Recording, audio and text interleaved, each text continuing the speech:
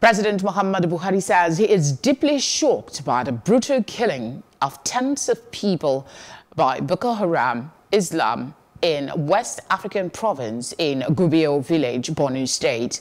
The president, in a statement while his senior special assistant on media and publicity, Gubio, on Wednesday, condemned the incident.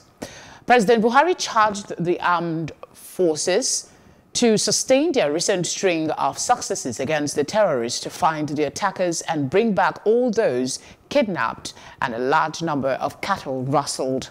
President Buhari said he was expecting a detailed briefing by Governor Babagana Zulum of Borno on the outcome of his visit to the affected communities.